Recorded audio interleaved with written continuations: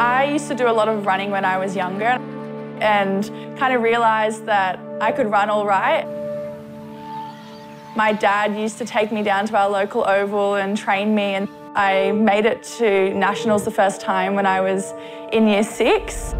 Then the year after, in year 7, I made nationals again, but I placed second in the 800 that year. Go Piper! Go Piper! I guess I realised that I had potential in track running if I wanted to pursue it. Harrison in second. But I'd done nippers since I was little and continued that into kind of the senior club, and it got to the point where I was having trouble training for both.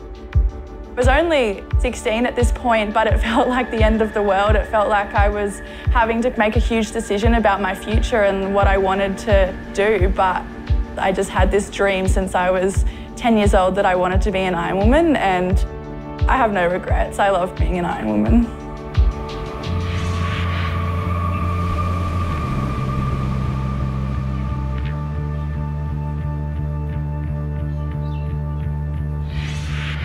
Piper Harrison is an amazing upcoming athlete. She's such a phenomenal competitor, and you can see that she's going to go a long way in the sport. She's so great on her craft, and I know how hard she's been working on her swim leg, because she always says it's her weakness, but I think she's fantastic at it. So she's going to have a bright future ahead of her, and I can't wait to see that next generation coming through.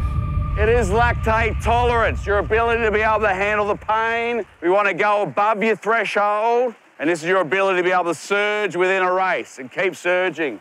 Piper Harrison's burst onto the scene in the last 12 months. We saw her in the Summer of Surf last year. She was at top of all of the rankings. But this year she is proving she is a force, and she is one of the best competitors in the Summer of Surf without a shadow of a doubt. I would say that I'm in a bit of an apprenticeship stage. I've only just stepped into this profile as an Ironwoman. I'm trying hard to win the MVP point score this year. The MVP is a great way for me to push myself in all different legs. Ultimately, I hope in a few years' time that pays off and my iron becomes stronger for it.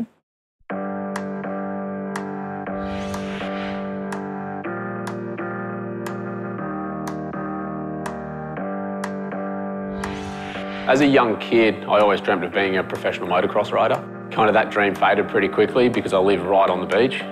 As any young kid who loves their sport and follows the top, they want to be an Ironman. I think at that age I thought how cool that would be, racing big surf, and back then this is pre-action sport.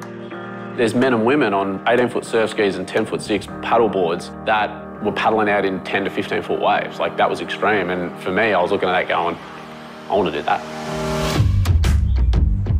He's one of the best trainers I've seen. He's tough, really tough, and it shows in his racing. Won't give you an inch. He's been my arch rival. One of the people I look back in my career and say, like, he was able to, like, bring the best out of me. He's able to do things that not many other people can do. There's a lot of, like, respect there between us. You know, Ali and I go a long way back to the very start. You know, for him to say that we've had some amazing battles and I'm one of the toughest competitors he's ever raced, you know, I'm proud to hear that, because I put my foot on the line and I give it absolutely everything. Kendrick Louis is the ultimate competitor. He burst onto the scene as this superstar up-and-comer, as a champion, winning Ironman series, winning Summer of Surf titles, winning all the big events that you want to win. I think a few people thought that he was done, but he just continues to show if he's on the line, he can win races no matter where it is, no matter what the distance. So Kendrick Louis, you can never write him off. And if you do it at your own peril, because he is a champion and he will continue to be a champion until he decides to hang it up.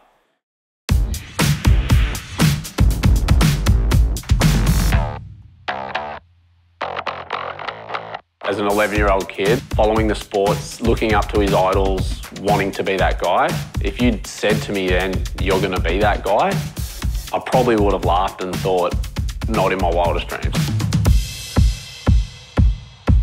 Fast forward 15 years, I've lived my childhood dream. I'm still living it. I look back and go, you know, as an 11-year-old kid, this is where you wanted to be. You're here now. Let's enjoy it. make every day count when you're living out your childhood dream, because there is an expiry date on what you're doing, and it's coming pretty quick.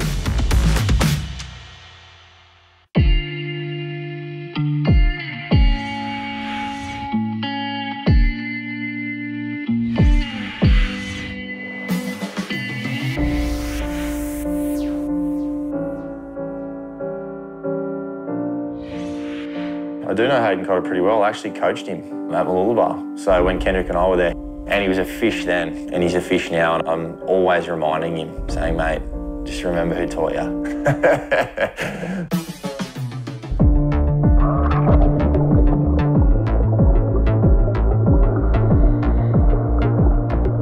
I did nippers from under 8 to Mooloolaba, and I didn't enjoy it at the start, but I think by the 10s, 11s, 12s, I really started to enjoy it and have fun with it. Now I'm getting a bit older, I can take it more serious.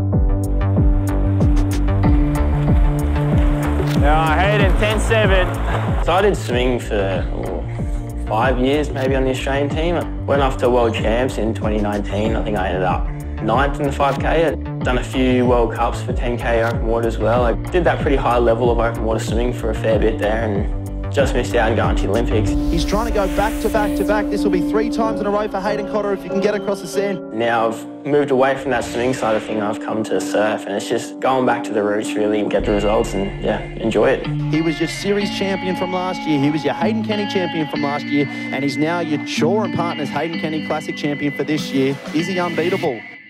I just love it. I mean, you go down to the beach every day, it's not bad, is it? You're not living a bad life if you go on the beach training, so training is the be-all and end-all, really. If you don't do the training, you get found out in these races, so.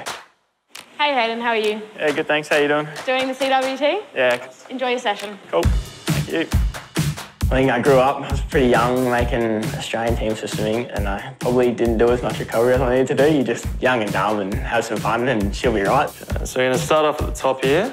So just let me know if anything's kind of a little bit sorer than usual. And looking after your body, that's it. That's your whole motor right there. I mean, if you lose your body, you're done. I'm 22 now, and you got Kendrick who's early 30s, Ali's early 30s, and in 10 years' time, hopefully, I'm still racing and swimming and doing all these Ironmans as well, just like they are. Oh, mate, the hot spot, Dolce-Terra. Yeah, looks good. Best brekkie in town. Big man Dave. In for breakfast. Hayden Cotter is this young superstar, up-and-comer, great swim, great board, great ski. He's going to be the future of the sport. And he gets down there and realises, I've got a hell of a lot to learn with Kendrick Louis. He's done it all before, probably 2 or 3 times, and he's done it at the highest level. I think those two together will make for a very scary combination. Mate, we just got a finished training session. Okay. Ahead of this weekend. We're racing Beautiful. Friday, Saturday. Good. We'll get you fueled up for today, boys. And yeah, what are we feeling like today? I'll get an omelette. Yep. With a bit of protein in it. Perfect. Maybe a side of avocado. Absolutely. Yeah, mate, we'll just the usual for you. Yeah, I'll just stick to the usual. Just get the a usual? bacon egg roll, yeah. Bacon egg roll? Perfect, yeah. Yeah. Hot chocolate, that's it. Okay, let's leave it to me. I'll get it all organised underway. Perfect, All thanks, right, boys. Dave. My relationship with Hayden, it's a cool one. It's quite unique. He keeps his cards quite close to his chest. How are you feeling ahead of the weekend? Yeah, be interesting. All right? Yeah, not too bad.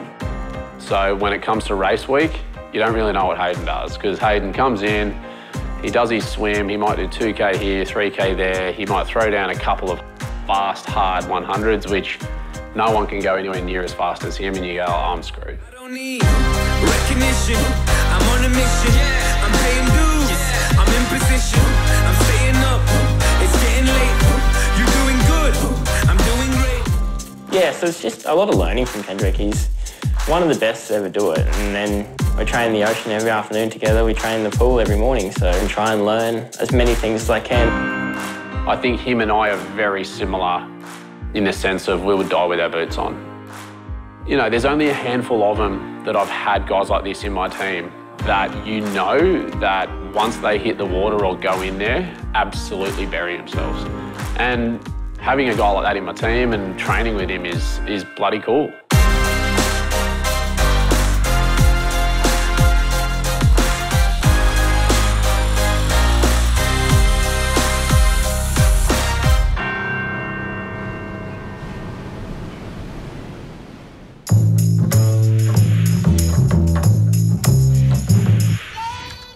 Manly Beach, Sydney, Australia, it's as good as it gets.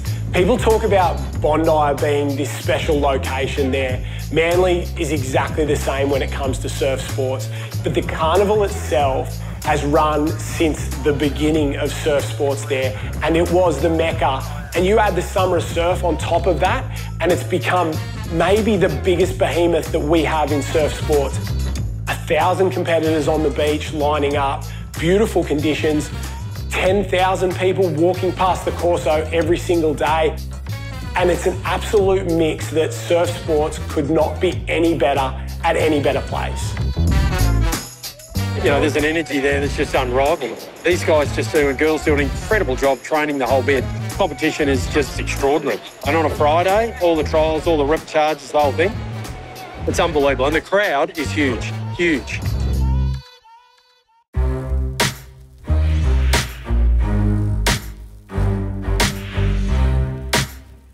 Having the summer of surf in Manly, I had mixed emotions. I was extremely pumped that it was on my home beach. But on the flip side, I felt the expectation I had to deliver. And I really wanted to deliver for that. So I knew, absolutely, let's just get after it. The top 8 went through, so I didn't need to prove anything in that race. However, I wanted to get myself off to a good start, build some confidence, rolling into round 2. It is a confidence thing. You know, you go in, you're in the second leg, you're up the front, you're doing well. Keep pushing. Coming in on that wave, I'm in the zone, things float in that. Let's just do a good warm down, let's regroup, let's get ready to go again.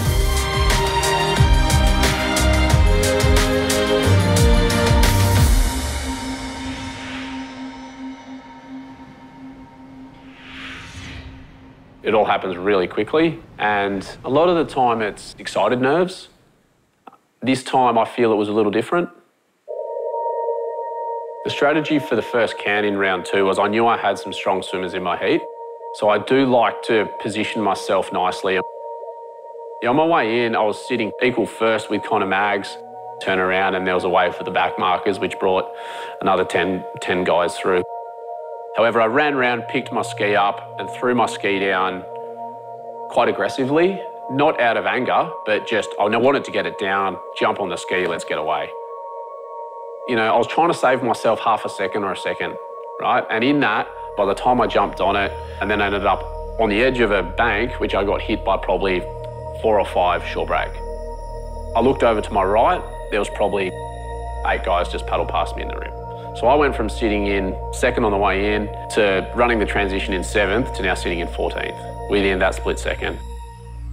I was in that red zone. It's exactly where you don't want to be. To be honest, I never gave up. I never surrender because in our sport, a wave could come from the back and that could bring me from 14th back to 5th and realised I've just got to get in that top 8 to get through to the repechage. I gave it absolute my all and wasn't enough. One word, Gus, I love it. That's Hayden Parish. Jumping in with Jolie. Jolie. We get all girls, heaps, all girls. It's not meant to be, I think. Always set and ready to go. All girls heaps. Ready to go, Jolie. Straight through the floor. Finished 10th, missed out by 2 spots. I had the expectation from myself that I wanted to do really well and wanted to do it for my friends and family and the community, and had to swallow that pill that it wasn't going to be. You know, if I could sum it up in one word, I was embarrassed. I was truly embarrassed, not by my performance, I was embarrassed by the result. I thought, thank God the cameras aren't following me home. Like, I was gutted, mate. Like, I was absolutely gutted.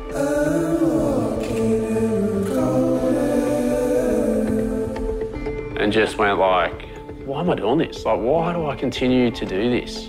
Like, it's full of heartbreak. There is way more lows than there are highs. And when things are going good, everything's easy. Life's easy when shit's good. It's when things aren't good, how do you get out of that rut? So dust yourself off, get back on the horse and keep going. And that'll show more grit and determination and I guess that fight that you have in you than winning a race well.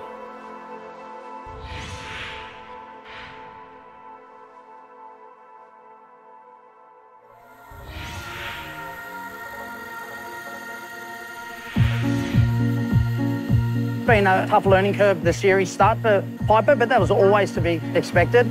I think she's ready to go. She'll do her best today, and then she'll chase out all the individuals tomorrow, and I think she's on the right path.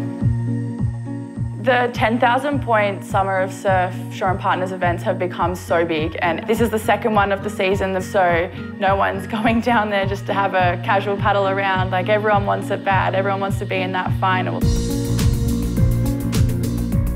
So you step on the line, you do one race, and then you've got to do another iron, and hopefully you can be in the top 2 positions, automatically make it through to the final. But if not, then you're doing a 3rd iron. So it's actually a massive afternoon of racing.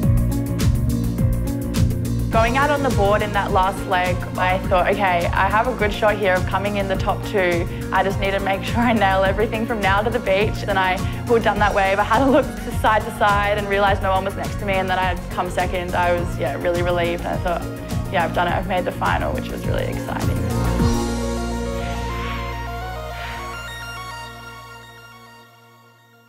I don't want to get burned.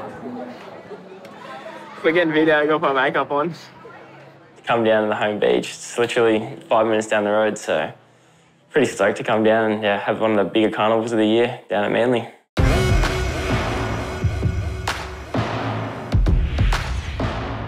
Everyone wants that top 20 spot, so it's not easy to get into. I think you've got to beat 150 people, so you definitely need to be on your A game, ready for that. I'm definitely a swimmer, so my goal is definitely just trying to get to the front. Swim first in an iron order is something that I really enjoy, and it works well for me, so it definitely opens up a lot of avenues that I can kind of work through and just try and understand what's going on. Ran around transition, I'm having a look to see where everyone is, and obviously I can tell they're a little bit further behind than usual, so it's definitely something you just got to grab with both hands, and when it does happen, which isn't very often, you just got to run with it. As soon as I got that wave in the board, it's just happiness, to be honest, knowing that I think top 3 auto-qualified for the final, so it was definitely just a sigh of relief and just lap it up while I can. Definitely feeling today a bit better than what I have been, so it's good to just know I'm on the up a little bit, and it worked out well, really well.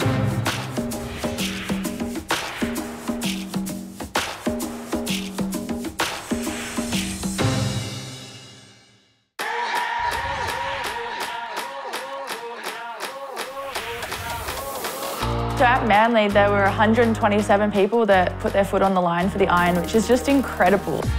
Just concentrate when you're coming off cans and know where you are. Like, try and come to the inside on the craft a little bit, yeah? Just go for it on the swim. When you know you've made the final, it's really exciting to know, okay, I'm doing well here. I'm in the top 20 in the country, pretty much. She's an athlete that's had to work very hard, and she hadn't made a final the year before. So she came into Alex, and then coming into Manly, she made back-to-back iron finals. So her progression is on the right path. As we are off and racing, as we go a fast start off the beach. And it's going to be a slow burn for her, and something she needs to stick at and stay dedicated at, and she'll progress along nicely. But this is the one that she wants to do really well in, She's trained all year for the irons. Individuals are done and dusted, so, it'd be nice to just get a top 6, top 10 finish. I just love putting my foot on the line and knowing they're racing against the best iron women in the sport. For me, I think the priority is just keep racing, but then testing myself and trying to improve in all legs to then, at the end of the day, that will better my iron in the long run. Slude, that's all right. Not over yet, it's not over yet. Piper Harrison loves the summer of surf. She turns up everywhere, every weekend, and does every race. She's the future of the sport, and I think a lot of people sleep on Piper Harrison and just how good she is. They know she's good, but I don't think they understand just how good she can be in the next couple of years. I had a pretty decent ski paddle and got a bit crashed into on the way to shore and just ended up falling off my ski and having to swim in, which is never ideal. If you're doing that in a field as strong as this, you're never going to end up placing very well in the race, but onwards and upwards.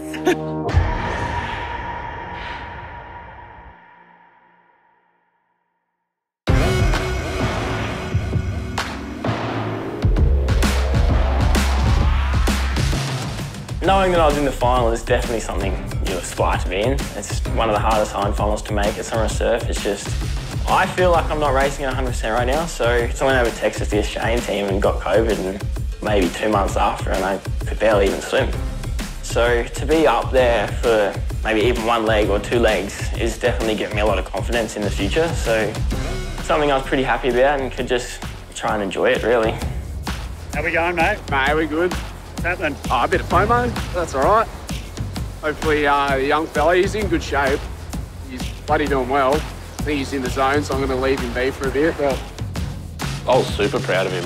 I know the effort that he's put in and what he's capable of. Watching his round 2 was a moment of all his preparation and his hard work just clicking. And I'm pumped to support him, and I said, mate, if you want my hand, let me know. But no, man, I want your assistance, I want your guidance, and I want, you know, some help.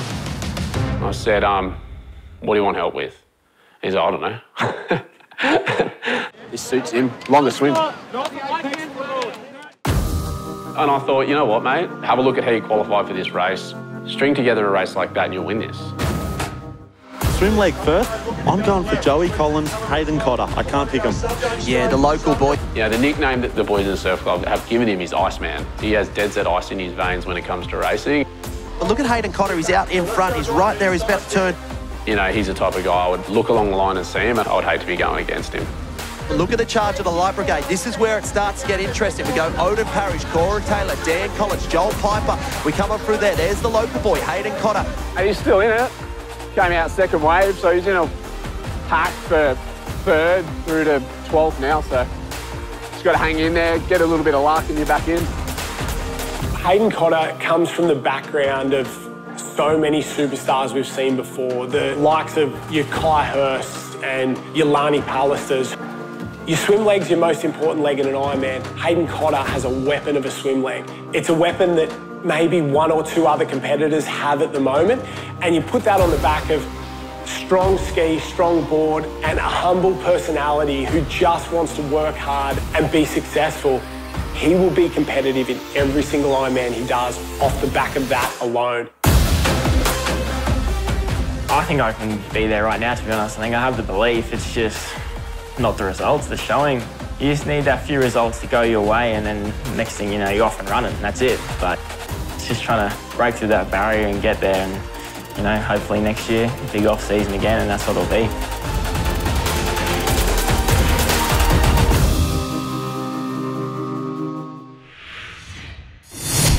Bondi Beach, the most famous beach anywhere in the world, the best surf sports athletes. It's high pressure, high stakes games in one of the most picturesque locations anywhere in the world. You wouldn't want to be anywhere else.